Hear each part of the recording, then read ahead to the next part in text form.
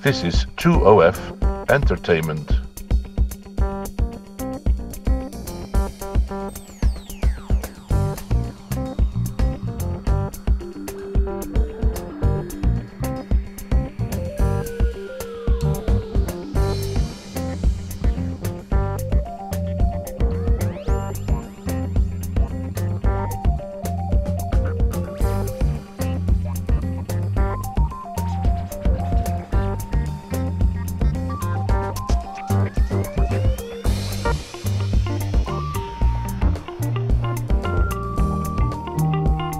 So this week we are again in North London, but this time we're covering Mill Hill. We have Virgin Active on the right and Waitrose on the left, and we're joined by a guest today, a Mill Hillian, as they say. I'll let you do your own introduction. I think that was short and succinct. Thank you. I hope. Anyway, this used to be my hood a few years ago when I was at school in this area. And this area is in the sort of what used to be called the green belt of North London. Very green, very leafy, very suburban. You almost forget you're in London, but you are well within London. I think just as reference, you can drive to Brent Cross Shopping Centre from here. We're just behind Mill Hill East Tube Station. You can get to Brent Cross from here in 10 minutes, maybe under 10 minutes. So very accessible area. So we're just turning left out of this little, very small, convenient retail park, which has got a Waitrose and a Virgin Active, where all the jet set of Mill Hill come and hang out and drink coffee all day long without really doing any exercise. And there you go, have it. On the left, you've got Mill Hill East, which is on the Northern line. Yes. Zone 4. Zone 4.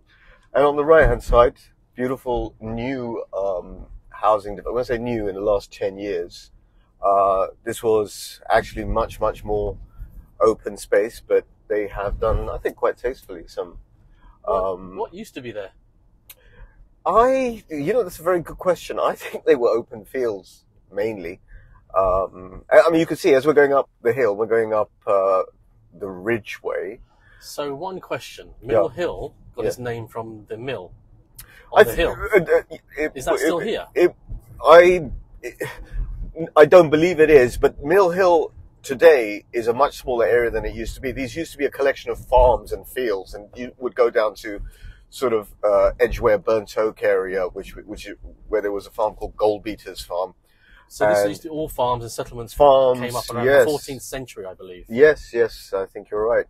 And as you can see, as we're driving up Mill Hill, and this very picturesque area is used in a lot of movies, and a lot of dramas. I think this one we went past just now from North London Studios, or maybe slightly further, was Arkham Asylum in the from the Batman movies. From the Batman movies. I think it was the Francis Crick Institute, and it was a very imposing looking building. And they brought it down, and hey ho, development. Oh, actually, it's in front of us. So I don't know if you can actually see between the tree line there, at the end, you can see a building with a green copper coloured roof. That used to be the Francis Crick Institute, and that was Arkham Asylum in the. So the previous building used to be the Arkham Asylum. That's right. That's the location of. And it's such a shame they actually had to knock that down. And by the way, given the way this area is laid out, there's no end of beautiful little pubs, and there's no horse riding allowed. No horse riding, which you don't get that in down, in many places. Oh, nice pub, by the way, the Adam and Eve. Spent a few hours here, pub garden, all that kind of stuff. It's sort of a very relaxed area. Very prestigious school up here that I went to, fortunately, about 40 years ago. But because of that, in this catchment, you get a certain type of crowd that lives here. Sort of well-heeled people, and I don't know if you can see on the right-hand side, there's some fairly nice new developments. No, these are genuinely new developments. These are new developments. Yeah. But it's interesting to say, I mean, the properties range at the top end around 18 to 20 million, and then they go all the way down to 330,000. There's the full mix. Yeah, there's the full mix. Flats. By the way, on the right here, on the right, if you go down, there's some fairly nice sort of mansion-style properties. It's a very hidden. Again, one of these. I like to use this word when I find them, hidden jewel of London. On the left, by the way, where you can see this church structure is Mill Hill Village. Tiny little village with a little pond, very quaint. If you were walking around there, you would not think for 2 seconds that you were in London. It just would not occur to you. And as we drive down the Ridgeway, here on the left is the start of a really, really large estate which is Mill Hill School. Nice little cottages. Yeah, beautiful, well. Absolutely beautiful, very quaint. And they started about 10, 12 years ago their nursery school here, Grimsdale. So yeah, this area is covered by quite a few schools. It feels very Eton-esque. It feels very sort of countryside. And we got Mill Hill School, and that's Mill Hill School on the left, which is where you sort of studied. Well, I didn't sort of study. I actually did study. Okay. But yeah, but this estate carries on and on and on. You know, this school in itself is quite imposing. Very it's got Etonian, isn't it? Yeah, lots of war memorials, lots of. Well, it's literally old school. Churches. Um, So, give me some history about what you felt growing, studying here, and how it made you feel. Well, it was very different then. I mean, I went to school here in the 80s, and it had a very settled vibe. Oh, by the way, sorry, there's Belmont School up there. We're going to turn left here, by the way, next to the Three Hammers. The Three Hammers is a pub where famously most Mill Hill schoolboys, and most of them were boys at that time, because before it became a mixed ed school, would come and hang out and, sneak a pint in. But by the way, just out of context, we're heading down, this is, I believe, Dawes Lane. I can never remember. I think it's Dawes Lane. Anyway, so. And you've got a few residential care homes, but behind, on the left-hand side, again, behind all of these residential developments is Mill Hill School. Oh, this is a beautiful development, by the way. This is luxury, top-end Mill Hill Place. Apartments. Mill Hill Place. Oh, a very interesting one. On the right-hand side, up the hill on the right, is what, when I was at school, was a convent, and it had a ghost story associated with it. The shadow, the black shadow, deep shadow of a nun that would roam the grounds. But anyway, that has been turned into a top-end luxury residential development as well. And I think there's one apartment or one section of that is on the market for something like £50 million. Some really, really, there are some unique properties here. Unique things here. And would you say this is more family now, or it's still young? No, it's mainly family, but it is very fashionable. We're going to hook a right here. That's Mill Hill Park. That's coming up on the right-hand side, but we're going to hook right next to it. And by the way, still on the left, you've still got Mill Hill School. You've still got Mill Hill School grounds. So it's huge. And the reason I keep going on about Mill Hill School, apart from the fact that I went there, is very unique in terms of schools in London. It has it's a bit of a Hogwarts kind of situation. It has no end of boundless fields and cricket pitches and rugby pitches and facilities.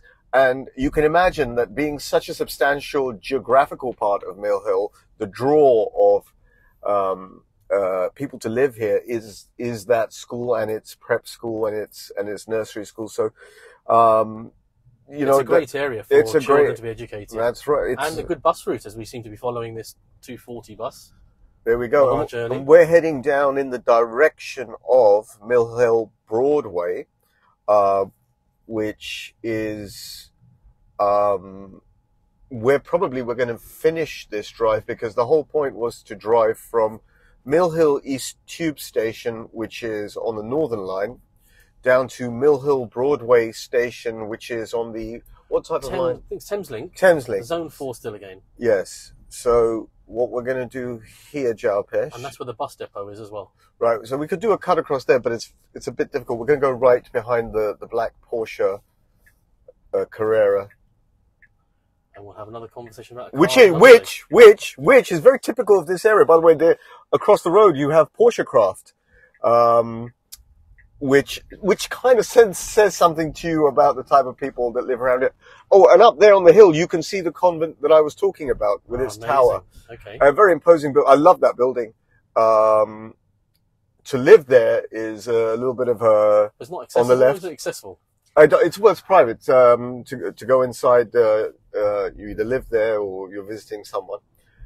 So in itself, that is a plus point as well, I would imagine. So we'll hook a left here and cut back towards Mill Hill Broadway. And obviously going towards the right. And if you go right towards Tottridge, exactly. I think your first video was on Tottridge. And we're going to cut across this roundabout towards Mill Hill Broadway. And by the way, the road that we are cutting across, the A41, this is the road that heads down towards Brent Cross and then thereafter on Finchley Road and Swiss Cottage. And if we went down the road on the left-hand side, we would be at Brent Cross in maybe 5 minutes at the max. And the good thing about Brent Cross is the free parking. The free parking. I can never understand why Westfield charges for you to park, but at least we still have Brent Cross. Yeah, Brent Cross has been essential to my life because it's one of those places that feels like home. You don't think about going there. You just park. And this is Mill Hill Broadway, a collection of small, beautiful cafes, pizza shops, restaurants, your local convenience, proper old school high street. And a little sports shop here that always has their tennis racket sales, which I used to always get my tennis rackets from. Millet Sports. Correct. Millet Sports. There's queues still to this day. Their sales. Yeah, so you get the full works on here. You get your local tandoori, your Chinese takeaway, but in a very sort of comfortable environment. I don't associate this area in any sense with violence or anything like that. So you feel very comfortable when you walk around here. So that's great. I think we've had a good insight. And by the way, before we finish, once again, we finish at on the left-hand side at Mill Hill Broadway, which is, I think, someone told me that from here into Blackfriars, is there a station at Blackfriars? It's sort of like 12 minutes. There is, yeah. Oh, is it that quick? That's it. Because I know the Thames Link is obviously quite... Very quick Thames Link into central London. As we turn back round and we go back down the route... Oh, by the way, if there is a Marks and Spencer's in your area, that says something about your area as well. You've got your local food hall here on the left. Correct. So, to sum up, it's been a great insight. Thank you for that. And I'm hoping to bring more guests along so we can have actual expert knowledge of people grown up in the area, who know the area, rather than just coming from my point of view. This is really what I want to do, is bring you the insight of an area from someone who's actually lived here or studied here or knows the area very, very well. So that's great. Thank you for that. And any last comments or any last feelings you have whilst we drive past this area? Well, I will say this, and I was thinking about this, the flavour that Mill Hill gives, even today, which is kind of different from other parts in London, with the exceptions of Hampstead and sort of Belsize Park, is it still feels a little bit stuck in time, for which me is a really nice thing. It has a bit of a slightly oldie-worldy feel, notwithstanding the architecture and buildings in Mill Hill, but very comfortable feel. Excellent. Well, hopefully you enjoyed this journey, and hopefully you look forward to the next one, and we can talk more about property, about the areas. Just comment and share and tell me what you think. I'll speak to you next time.